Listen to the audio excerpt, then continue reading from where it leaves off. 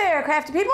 I'm Margot Potter, and today I'm going to be joining Plaid Crafts and Folk Art and showing you how to make a delightful little sign for your kitchen. Let me just show you how it starts.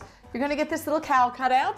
This is from Unfinished Wood Co. And then this is a pallet board frame. So it's really rough kind of wood, all set up in this really nice little frame. And these two things are going to be layered together. And so let me get those out of the way. I've already painted my cow, this cow, with one coat of Adirondack White from the FolkArt Matte Finish Chalk Paint. Not chalkboard paint, but chalk paint. Gives you that nice kind of matte sort of vintage finish. So I did one coat. I took the FolkArt Parisian Gray, and then I used a really kind of, almost like a stencil brush, like a boar's bristle brush. And I just brushed on a light dusting, if you will, of the gray, Parisian gray. And you can go as light or as heavy as you want, but I wanted it to have that sort of worn, weathered, aged look. So I did that, and I let that dry. And while that was drying, I painted these edges black. Then once the inside was dry, I took some painter's tape, and I taped it all along the edge, like so. And then I did the interior edge of the black, so that this has a nice frame. So first thing we want to do is add spots to our cow, and I'm going to turn the camera down a little bit so you can see that. So I'm going to do black, so I'm going to make this leg will be black, maybe this one will be kind of black, and then maybe this one is black, but we'll leave this one, but we'll have a spot like here. We're going to do some spots here.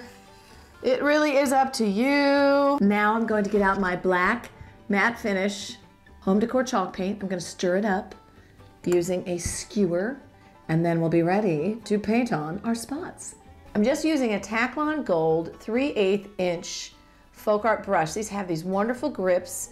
They're beautiful brushes, and they're angled and they're fine, so they make it really easy to get in there and do all the detailing. And I'm just following the lines that I made with my pencil.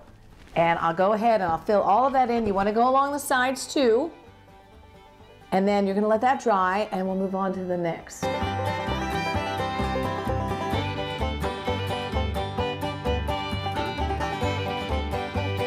So I painted in these bigger areas, and then I took my brush and I flicked some speckles all over, and then I just painted in some smaller splotches and dots. While our speckled cow is drying, we're going to add some stencil details around the edge of our frame, and we're using these stencils, which are from FolkArt Lily and Val.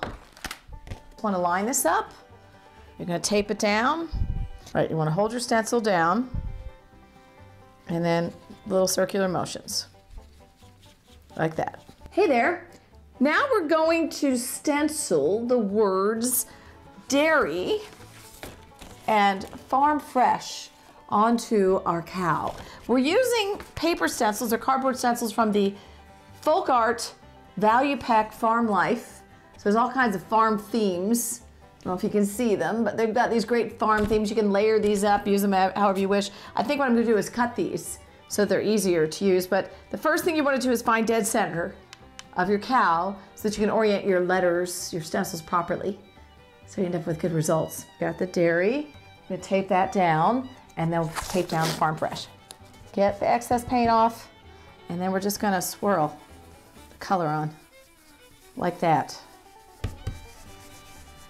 After I had stenciled it, I'm going to be real here, it looked a little too kind of faded. It was hard to read. So I went back in and I used FolkArt Outdoor Paint in Red Hot and one of my favorite little Taklon angled brushes, and I just kind of beefed it up a little bit. Get it? Beefed it up a little bit. Wah, wah. I really don't need a lot of paint here, so I'm just using what's on the lid. I'm going to dip my brush into it, but I don't want that much paint. So I'm going to tap off most of it because we're just doing a distressing. We just wanted to kind of make this look a little bit older, a little less crisp, a little less fresh, if you will.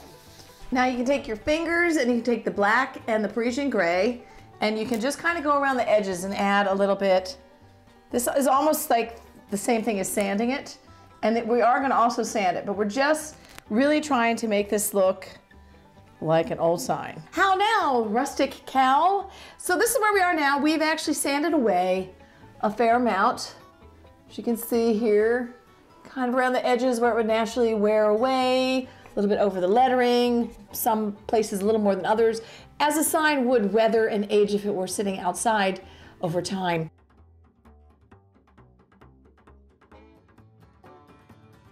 Thanks for watching. It's been utterly craftastic. You can get more creative inspiration at plaidonline.com and visit me at margotpotter.com.